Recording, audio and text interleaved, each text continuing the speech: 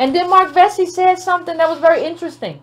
When he was planning the revolt, he said, nothing can be done without fire.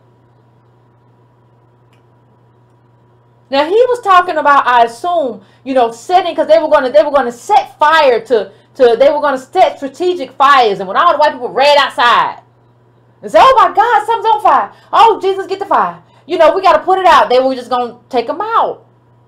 And they was going to rob the arsenal and just do what they had to do and get away.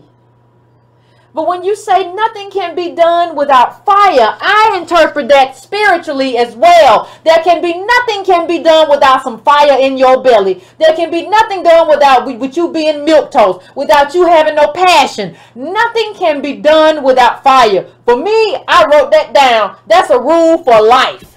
Nothing can be done without fire. Understand that Denmark Vesey was a carpenter. If you want to get real religious with me, I can tell you that Denmark Vesey and Jesus were both carpenters.